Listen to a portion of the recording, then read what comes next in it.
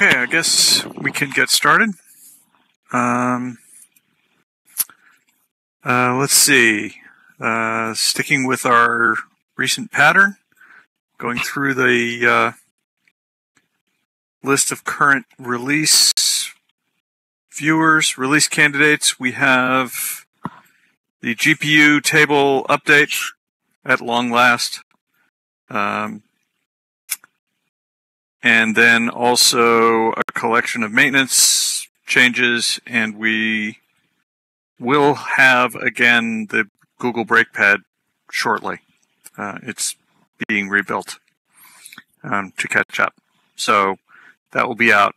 There are a few others, the usual suspects that are hanging fire and keep telling me that they'll be out any minute now and keep not quite getting out of QA. So I'm afraid that lately QA has been winning the perpetual battle between QA and engineering and who gets to do things. So I decline to predict when any of them will actually break out of QA and get into a release channel. But coming soon, presumably. Yeah, when they're not known to be not ready, at least. So I do have a query on behalf of the inventory team.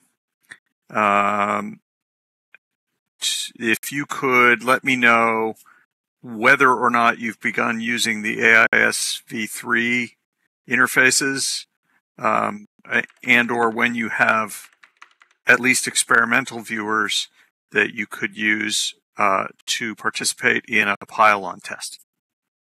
So, yeah, I suspected that most of you have not yet begun to shift over to that to any great extent, but we're starting to deal with the upstream merges now that we've got a release out, but we've not done that yet.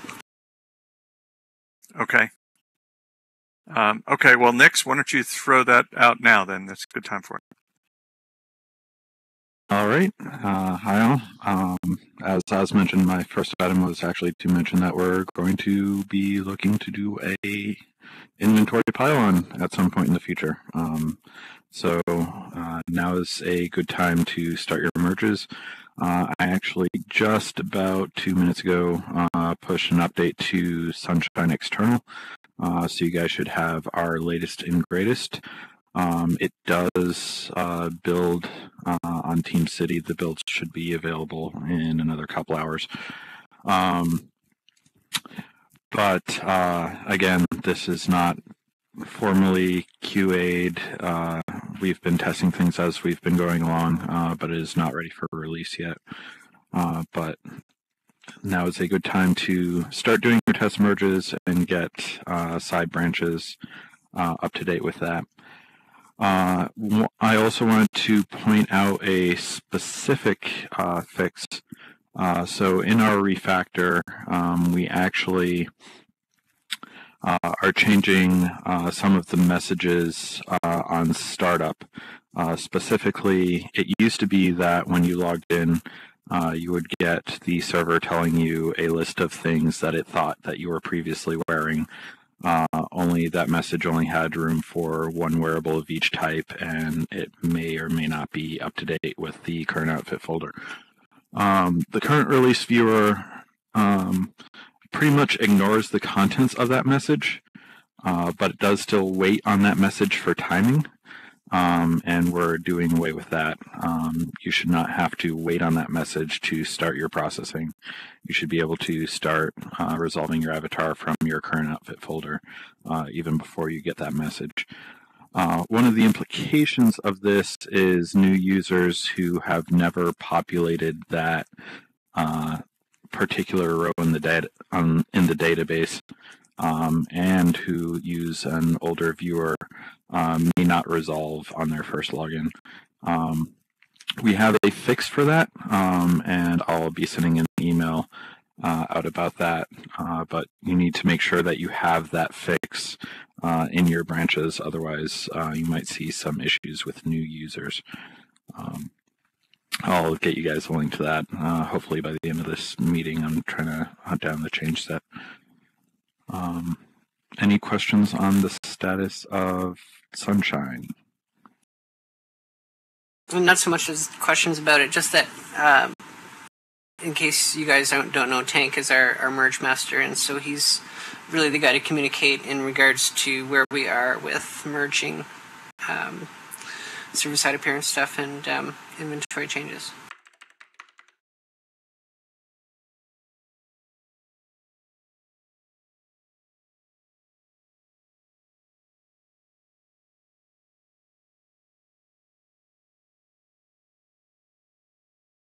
And as always, if you guys have any questions or difficulties with your merges, if you have any questions about the new system, how it works, feel free to reach out. Even if they're not immediate, I should be reasonably available in World or via email.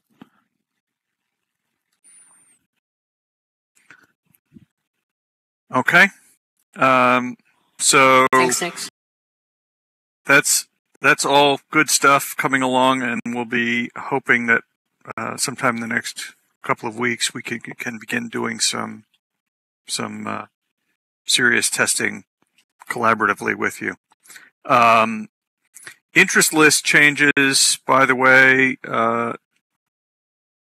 I've been watching the process of the presence of that the process of the various QA passes it's been through. It does seem to be homing in on a solution, but I want to thank several people from this group for contributing pointers to places where problems showed up, because as usual, finding good repros for the problems is much more than half the battle, and you all have been a big help in that regard, and I very much appreciate that. I have not heard anything more about group bans other than that QA was particularly hard on it, so Baker's had to go back and rethink some things. So that's a good thing, because it means it didn't get out in with the problems, but it does mean it's delayed a little bit further. But I don't have any more update or predictions on it than that. And I think that's what I had on the agenda today. So the floor is open. I'd like to talk a little bit about our 64-bit, and I'm interested in Singularity's findings with theirs as well, but I guess we'll start with ours. So the Firestorm 64-bit went out. We seem to have some issues with crash reporting. Oz, you and I have talked a little bit about this. We've been looking into it a little bit further. It seems that we are reporting our crashes, but freezes aren't being included for some unknown reason, and we're still investigating that. So the crash rate come Monday's stats is going to show that the yeah, it does sound familiar, doesn't it? It's going to indicate that 4.5.1 has this incredibly low crash rate, which isn't realistic.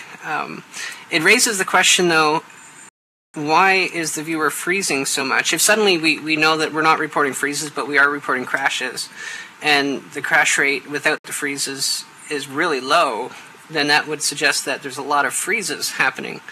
So it sort of raises some other interesting questions that we want to look into. I can actually, because we've been doing a lot of work on this on the Google BreakPad branch, I can actually give you a little bit of more detail on that.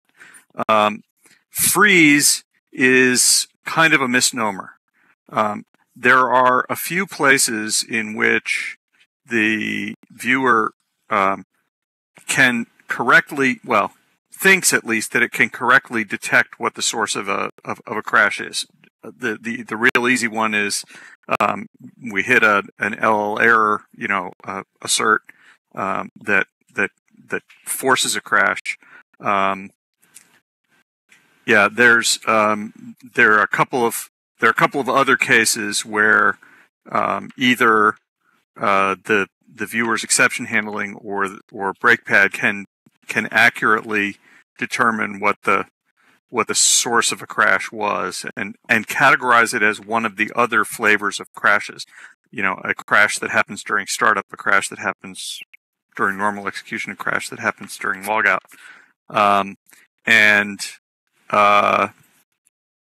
And freezes is what gets reported if it's not one of those other things. So it turns out we have found in looking at them in the course of debugging Google BreakPad and more deeply looking at the different kinds of crashes, it turns out that some of the mechanisms for detecting that it was one of the other flavors weren't working. So there's a lot of stuff that's getting reported as freezes that is not the viewer hung and the PC got turned off. Right. It's some of that categorization is bad reporting. So we've been through a few rounds of that.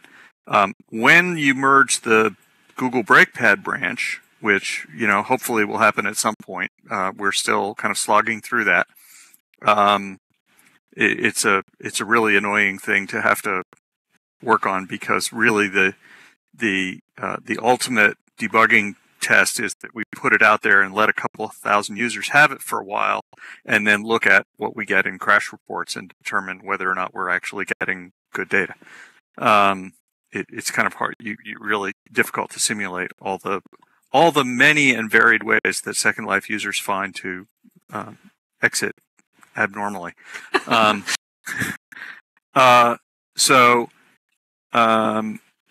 anyway, we're still slogging through that process. But one of the things that we've done in the course of that is that we have greatly simplified and cleaned up the creation and interpretation of the marker files that are used to create those crash rate numbers. We've also moved the creation of them much earlier in initialization and much later in logout than they were before. So there are big chunks of code at either end that used to not be considered part of during which there was no reporting, that is now inside the reporting envelope, if you will. So it would be good if when you merge the Google BreakPad branch eventually, it's not time to do that yet, but or at least I wouldn't recommend it yet, because you're just going to have to do it again. When you get to that point, be careful to look at all of that marker file handling and make sure that, because I know that initialization and termination code is frequently a mess, and so try to make that match as closely as possible what we've done, so that our numbers are at least in some broad sense, comparable. It's that part of it seems to be much better than it was. What we're mostly focusing on right now is improving the accuracy and completeness of the actual crash upload stuff. Well, we're a bit. We're disappointed, obviously, because it was kind of important that we have accurate crash reporting between the 32-bit and the 64-bit. Because obviously a lot of people want to know if it's more stable or not. So, but I guess that's going to have to wait until the next revision. As far as user feedback is concerned, we've not, I don't think, have had any reports of, in any release we push out, we always get people saying, oh, it's really crashy or it's unstable and I can't stay on it, keeps going to desktop. I've not had any reports that I know of from users on the 64-bit, but we have had a very wide variation of people saying, oh, it's 10 billion times faster, and also people saying it's 10 billion times slower, frame rate-wise. And so that's interesting. Some systems, it would appear as some systems it works better on than others. We don't have any hardware information to compare to, but that seems to be the feedback. Lateef, I see you're here. How's it going with Singularity 64-bit? What's your kind of feel? Well, performance-wise, I personally don't see any difference, nor do our alpha testers see. But surprisingly, we have uniformly positive feedback regarding stability. Everybody reports that the 64-bit version is stable in the conditions where the 32-bit would sometimes fail, like in a very crowded places with a lot of people and a lot of attachments. The 64-bit was rock solid stable, and 32-bit was known to fail in those conditions. Yeah, that's kind of the same for us. We're getting no reports of instability on the 64-bit, but we are getting. We've had some reports from people saying that when they go into a region where there's other avatars, their FPS drops drastically to an unusable state, whereas on the 32-bit, it stays fine. But we've also had the opposite report. But the one thing that seems concurrent is nobody's complaining about stability, which is interesting. Yeah, I found it a bit surprising because, first of all, we had to recompile all of the third-party libraries, and you can always mess up something and miss some flag. The second thing is that, it's the first time we have a 64-bit Windows version, and although the viewer is mostly clean when it comes to integer types, there are still a few oddball places where I found stuff like using long type directly without the specific length. But so far, as I said, reports on performance about the same, stability much better. Yeah, same for us, I think. I've not noticed any difference between the 32 and the 64, going back and forth between them. But I've not crashed in the... No, actually, that's not true. I did crash once in the 64, but it was, I think it was a Windows problem. But Monty, I've not seen any indication that the 64-bit uses any more memory than the 32-bit does. In Singularity, it does use a bit more memory, but it's not significant increase. And even though we have shipped with this large address-aware flag-aware viewer for a while in 32-bit Windows version, it supposedly lifts the memory limit from 2 GB to 3 point something. We have noticed that the Windows version really likes to crash when it allocates about 2 GB of RAM, no matter that flag. And when it gets close to 2 GB allocation, which can happen in a very busy place, it tends to crash around there somewhere. And obviously the 64-bit version doesn't have that limitation, so that's why maybe we are seeing that the 64-bit is more stable. That's what I'm thinking too, because we have this memory crash. Well, we just call it a memory crash, but it's been happening for, I think everybody has it, actually. And the 64-bit obviously can allocate a lot more memory, so it's not reaching that critical point, I think. It has been true for a long time, by the way, that all viewers, the aggregate viewer statistics, show better stability on the 64-bit Windows platform than on the 32-bit that's interesting. versions of the same OS. So, which I've always attributed to bugs in the 32-bit version of Windows, or the drivers, or other infrastructure that we're taking advantage of that we're not hitting on the 64-bit versions. But obviously we haven't tracked down why that's true, but there has been for quite some time, almost as long as I've been watching the statistics, there has been a noticeable difference between them. Not huge, but significant. I think we're going to find with the next. We're not going to do an emergency release to fix the crash reporting on this, I'm afraid.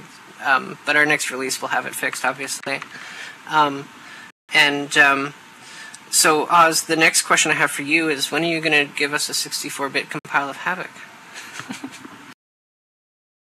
That's a fine question, and I will relay that question to the appropriate people. So, and SL Voice would be another obvious That would be another, yeah. thing for us to build. Yes. I think 64-bit is here to stay. People are going to demand it now. The worms are out of the can. The voice is not that critical because it's a separate application which talks to the viewer over a pipe, so you can easily mix and match there. Shipping 32-bit voice with a 64-bit viewer works fine. Right. Yes, that's true. But if it's any more stable, that would be fine too. But that we would have to get from Vivox anyway. Yeah, I will. The whole subject has the fact that you guys have been releasing 64-bit versions has not gone unnoticed, and we're watching your results with great interest. So we appreciate you getting out there and getting the arrows in your back. Are you getting? Because we screwed up our crash reporting, but are you getting anything from Singularities? Their 32 versus their 64? I have just added the architecture to our crash report. The original Linden one breakpad doesn't report it, I believe. So we didn't have data before the latest alpha. And now we'll be able to tell. What you would need to do, Latif, is have a different channel name. So what the Firestorm build did was put X64 on the end of the channel name because that's what the raw stats system is driven by.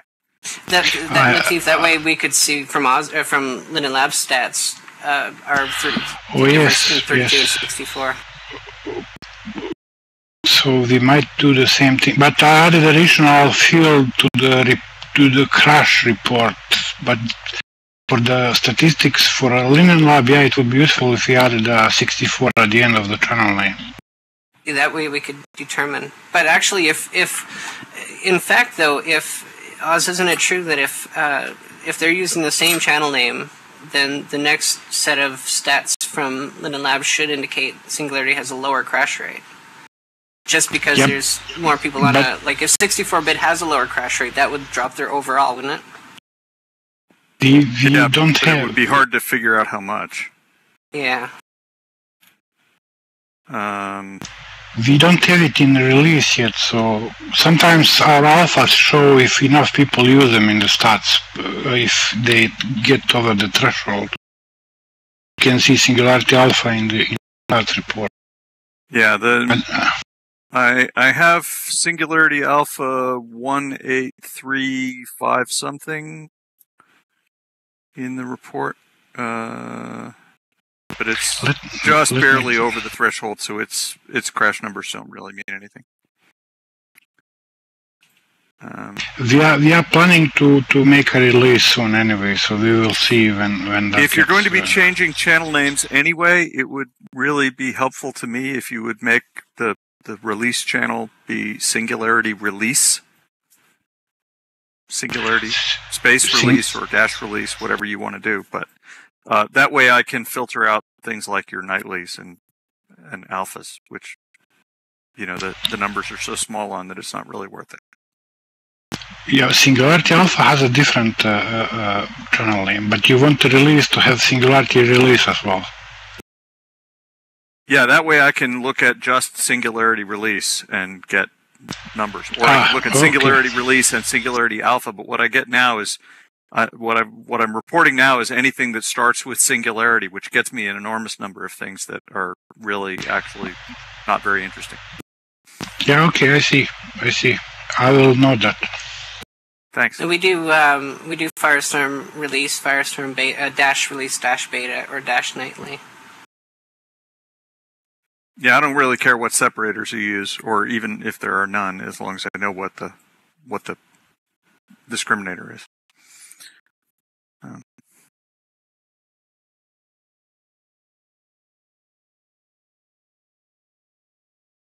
Yeah, so we are watching those stats, and I would be delighted to be able to also share the difference with the Singularity team when there's a way to see the discrimination a little more clearly. So all that's good. And who knows? Maybe one of these days we'll be able to convince the powers that be here that it's time for us to do well, if it shows that it is more stable, then it might be worth the extra effort of having one more build to release. But Oz, I wanted to ask you about channeling. We talked about this before as well. Channeling between Mac, Linux, and Windows.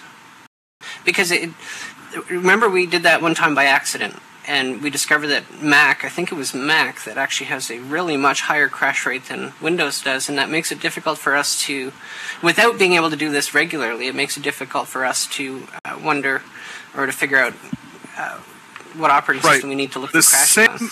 The same data set that has the current crash data in it has the platform data in it already, so we can tell that difference apart. It's just that we don't have the reports built for it yet. It would be really last time I was in California, I sat down with somebody to work out what reports we wanted, but they just haven't bubbled up to the top of the stack of things to implement yet. So I will.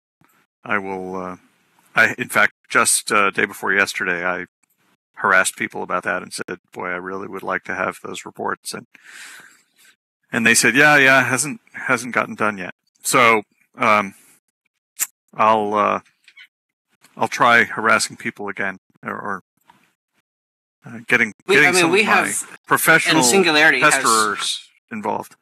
Singularity has crash reporting as well. Crash log, sending of the crash logs to the project, as do we. But Nikki was telling me that a lot of the crash reports that we get have no dumps associated with them, and so she was also wondering if the freezes could be if that could be the freezes, because nothing is being sent with it. No, it not always. For example, one of the things we found was that uncaught exceptions weren't generating stacks. That's the biggest thing that we're working on in the Google Breakpad branch, is trying to prune out the reports that don't have stacks and mini dumps.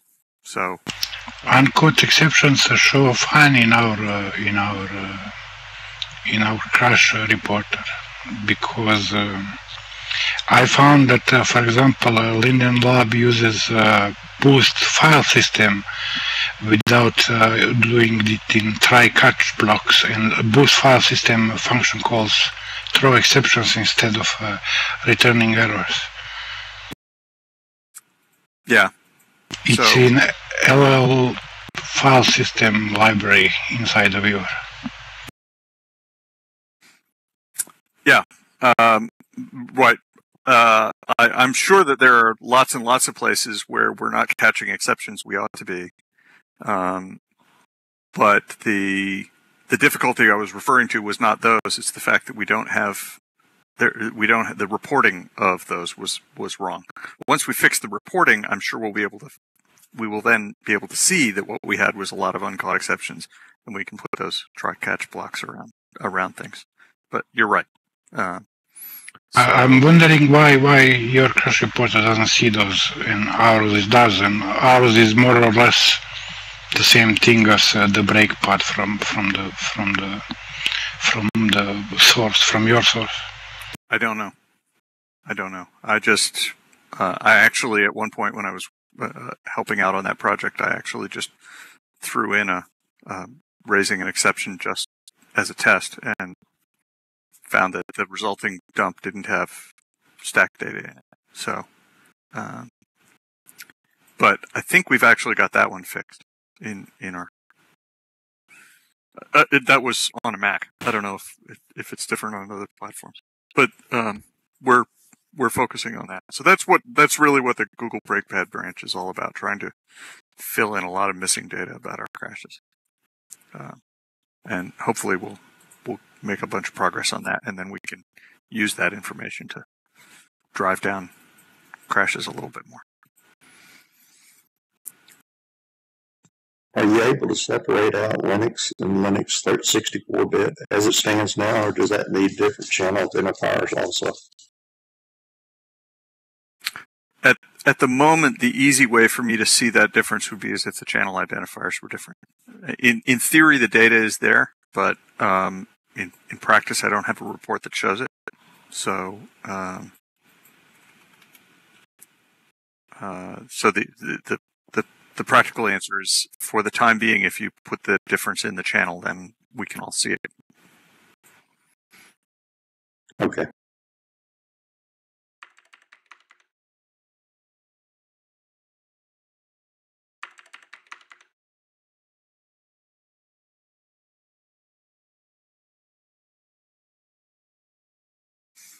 Other topics for today? I'll see a few people typing. HTTP. Good one, Drake. Monty, do you have an update? Yeah, it's a not terribly exciting one. The mesh code is in QA. QA guys aggressively trying to find problems. None so far, other than very slow performance on Mac in general, on old MacBook Pros. And not a regression. It's always been that way, but it is frustrating. It's going to be probably 2 weeks before he finishes, I would say. But no promises there, and then it'll become a project viewer. While this is going on, I've started the next phase of this, which will include both server and viewer pieces again. And this is the HTTP pipelining piece. But I've also gone through, and necessarily part of that is updating the third-party libraries, and I discovered how, well, what an interesting state our third-party repos are in. And I've been spending a great deal of time updating some of them. So we're going to there will be a library refresh, at least partial one, coming along with the next work, and possibly broader, because I'm so irritated at the things. Some things that are happening are, well, I would love to burn that thing down and start it over. Actually, the repo is so abnormal with LQT WebKit. But I'm actually building it better now. One goal of this thing is I'm moving the Linux baseline from a Lenny characteristic to a squeeze. So it's 4.6 compilers, squeeze baseline, a few other things. And LQT WebKit is getting some attention there. And I'm also going to try to get it off legacy Mac system as well. The code base is peculiar, but I may actually be able to get that thing updated to 4.8.1. Right now, it's just a fragment of the necessary libraries. It looks like, well, briefly, going down the list: OpenSSL, Aries, zlib, libpng, fontconfig, libxml, boost, libqt, curl, and SDL will get attention by me. If I get ambitious and aggressive, I'll do everything. That's a lot. That's a lot of time. But it's yes. You call it interesting, and that's exactly what the state is of those repositories, because, regarding this 64-bit discussion, I had to go through all of them and compile 64-bit for Windows, and I found state of those 3P library repositories to be really, I was wondering if Linux Lab was using them at all, considering what states where I found them in. What I found was that we actually hadn't built them in a year and a half, which is why they've rotted. So we used products built a year and a half ago, and basically our build farm and build plumbing has all changed since then without rebuilding them. So there are some issues there. As I go through these things, though, but I am canonicalizing the libraries, the repos. Vendor branches are real vendor branches, default branches, real production branches, and there's merge continuity as the versions step forward. So it actually gets made rational after I've touched it. LQT WebKit may be the exception. It is a very confused repository. I don't know if I can actually repair the damage without restarting, and so I actually may restart or just live with whatever the thing is. But the things are also going to get README files. We're going to tell you what we've modified, describe the gotchas. I've got a checklist in the libraries, what not to do when you do a check-in, because most of the configuration processes modify files. And there's been a nasty tendency for Lindens to check in modified files that should not be checked in. So all that crud is getting cleaned up. Richard Linden has been poking me and trying to get me to build everything 64-bit, but I'm not scheduling this quite yet. But I mean, I worked on Alpha in '93. I've been doing 64-bit for 20 years. Not doing it, my personal opinion, is absurd. But you see what the libraries are like. It's going to be a bit of work before we can clean all that stuff up and have it building consistently. On the server side, I've got a talking point or a area of discussion. This pass, I'm also going to look at possibly more aggressively limiting connections up into the capabilities services. As we drop connections down, I actually want to start pulling resources back and give rewards to clients that behave well, and those that are sort of abusing the commons will be recognized and perhaps get less responsiveness. And mainly it's about connection limiting. The problems we've had with Mesh in particular. I may start being very aggressive about connection policy. So what I'm throwing out there is basically this. Connection counts over 25 might be dealt with harshly. A soft guarantee of somewhere between 3 and 5 keep alive connections that can be mostly reliably encountered, used by a viewer. This is not a design, not a spec, not a claim, but it's a point on the dartboard. Is that per service or per capability? Oh, per server. Total endpoint. So 3 to 5 connections for both textures and meshes, because those go to the same endpoint. A minimum. That will be the floor. The ceiling will be maybe a hard 25. We are currently allocating 4 to each, so maximum of 8 connections from Singularity to that endpoint. So I'm wondering if we are going to get hit by that harsh limit. We'd certainly test well before that. Back earlier this year when DirtSim 203 went forward, and that was the first Keep Alive work, we put those magical test regions up on Aditi, whereas the happy regions and the angry regions. And the angry regions were actually an example of that. And we definitely repeat that kind of process again before we'd ever decide to go forward with anything. But these are just some numbers I'm throwing out there as possibles and giving you an indication of what I'm thinking for the future to protect the commons, because they really are being abused. I go through the logs and I can see that people on even other regions are being impacted by a few users. And it is something I can't turn my back on anymore.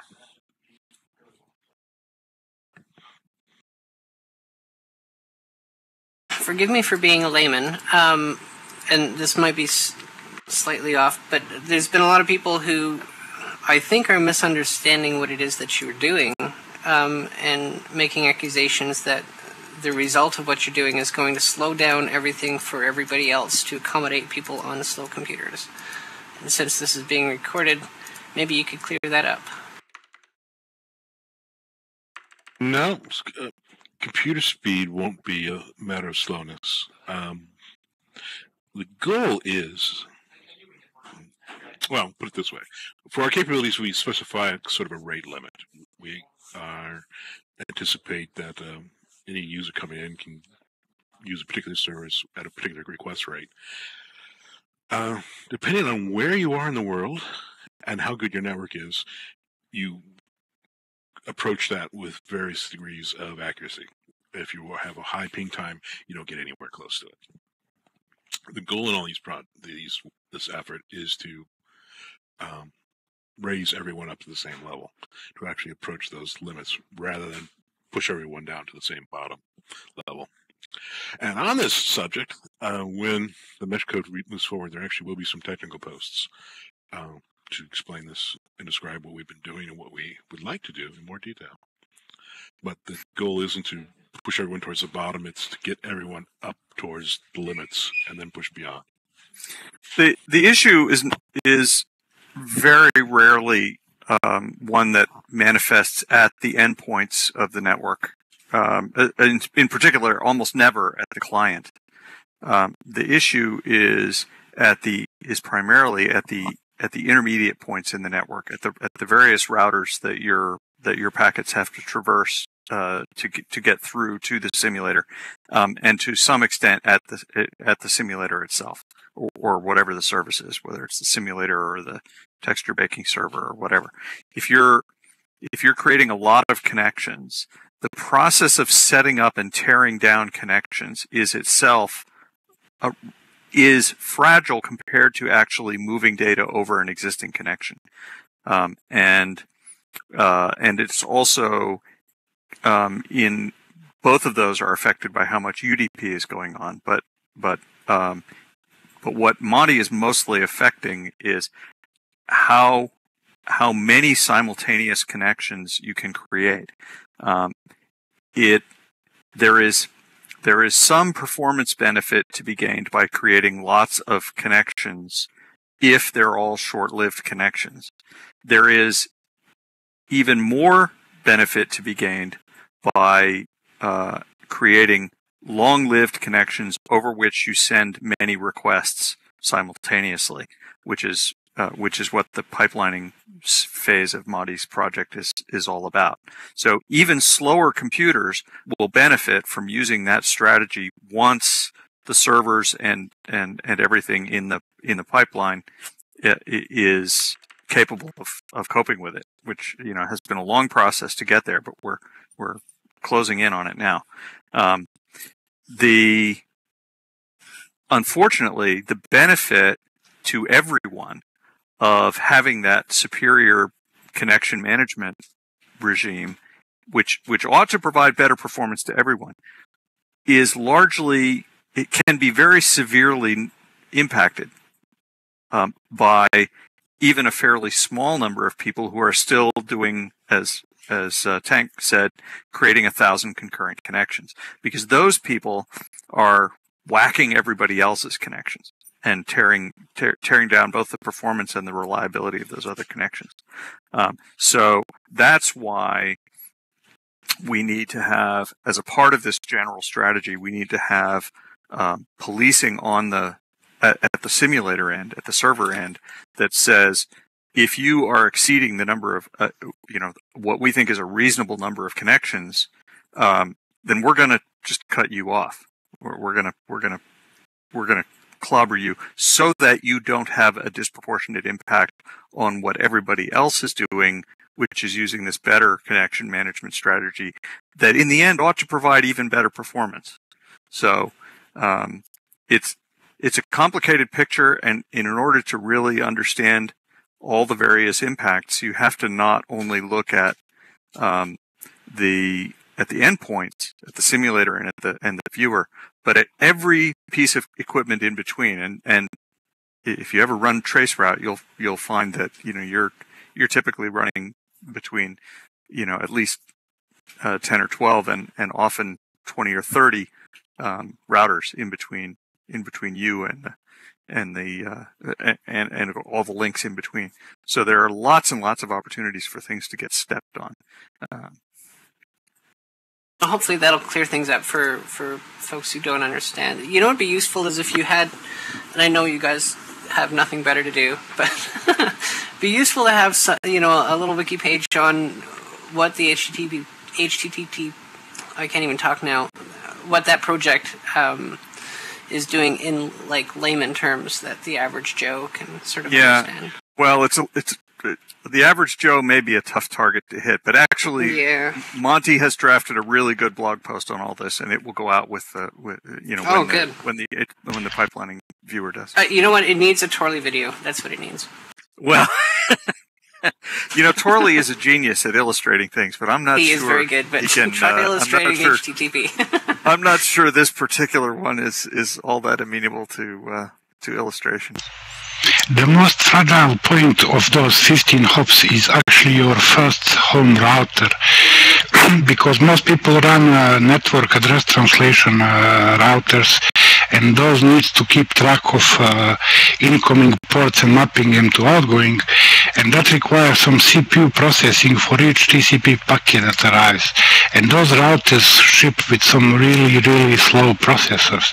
So if you open a bunch of connections, their CPU just, keel over and fall, and you get very poor results if you do that on most of those home cheap routers. Yeah, but one question. They are a very, very fragile point in this. And by the way, lots of ISPs are running natting routers at the next top up. So, but those are more powerful, and I've done those. But you can still knock them over if you've got a few users running thousands of connections between the same two endpoints. One question I had for Monty was, were you involved in making this new baking service that came out with the server-side appearance?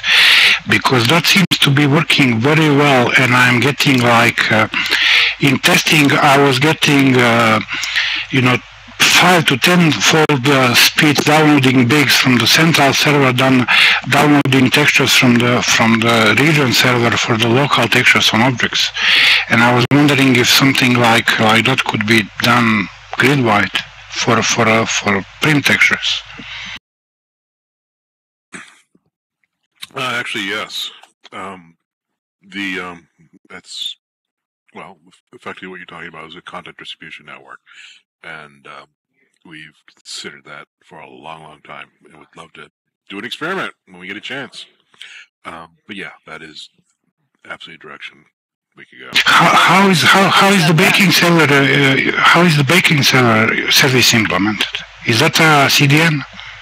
No, not a CDN, but it's a separate service handling all of that material. And is it financial that makes Unilab not make that decision to do that right now, or is it something else? Yeah, nothing to say. I can't. My pay grade doesn't give me insight into that. But the baking service is well provisioned with hardware, and it works really, really well compared to the region service hosting the regular textures. I will pass on your compliments. There are reasons, there are historical reasons and technology change reasons why it would be more difficult to do that with other kinds of textures. That doesn't mean it's impossible. It just means that it's a longer and more complex process. And until we've got the HTTP usage changes that Monty is making, we wouldn't see nearly as much benefit from it as we will if we do it after Monty's changes. So that's why we're focusing on what Monty's doing. The thing that I see is that if region is really busy with say 50, 60 hours, the texture speeds get really slow, and I was wondering what the limiting factor there is. Is it that the CPU on the region server is overwhelmed, or that the network on that server is overwhelmed, or what? Yeah, I don't think we have an answer for that we can say with any authority. I mean, we have some theories, but we can't. I don't think it's necessarily always the same answer either. That's the answer. It's not one thing. Right. The changes Monty is making will improve not only the performance of things, we are pretty sure, but also our ability to diagnose what's going on An enormous amount of what Monty has been doing has been adding instrumentation at many points where we didn't have it, so that we can tell whether or not we're making a difference. And that will enable us to tune things better over time. So we'll see. The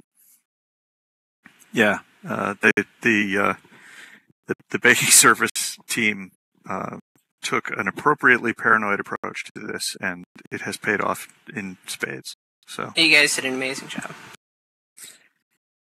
I was just curious about the region servers because, theoretically you should be, able to cache all the textures that are on that region and should be able to act as an effective proxy for that, but that doesn't appear to be the case, and the texture download speed seems to be proportional to the load, to the number of people on that region, so it was just an observation, not a call to any action or anything. Yeah, well, that's a good observation. Thank you. I have a quick question about SL Share. Yeah. So Cinder was looking into that as we merged it into our local and discovered a few things. And don't get me wrong, we're not overly concerned about it because we don't think it's a good feature anyways. Just gotta throw that out there. But some people are gonna like it, and what they're not gonna like is that when they upload to Facebook their image that they've taken on a region, it is capped at 1024 pixels by 1024 pixels and highly compressed, making it very pixelated and very ugly. That's the first thing. The second thing is that it automatically includes a slurl to where the picture was taken and a whole bunch of text or character spaces that are left for Google Analytics. And so some of the questions are we going to destroy your servers if we up that 1024 by 1024 pixel limit? Probably. The second question is, can we kill the slurls? Because that's just sort of privacy invasion. I don't know. And the third, can we kill Google Analytics? Those are not questions I can answer now. So write me an email with the whole They're on the record. and we'll Us? Yeah, but if you want answers to those questions, send them to me in an email, and I will get you answers. Yes, okay. I can speak briefly. As far as the JPEGs and the pixelization, the compression, that's something the team is actively working on and trying to find some ways to improve that. It's not quite as simple as changing the compression level. We've got our own compression, and then apparently Facebook does some in there.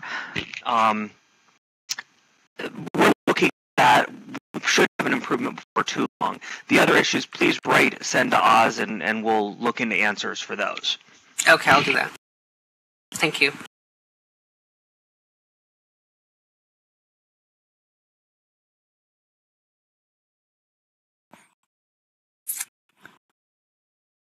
Good topic, though.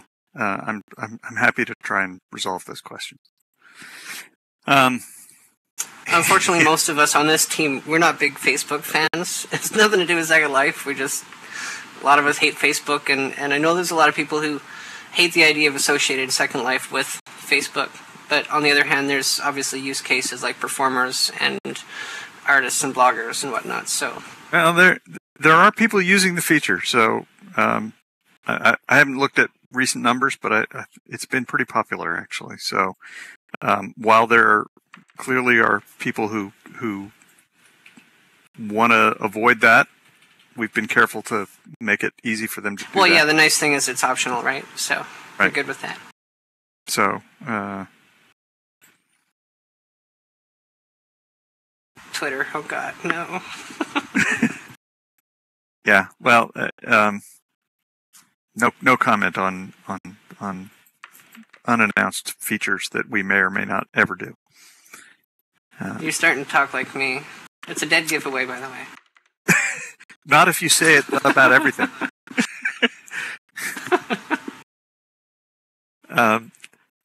Okay, so how are we doing here? We're running up against an hour. I'm out of topics. Any other hot topics? All right. Well, this was a real good meeting. Thank you very much, and we will see you. I use the word hypothetically usually when I get into that as well.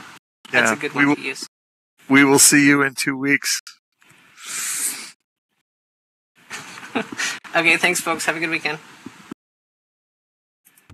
Take care, everybody.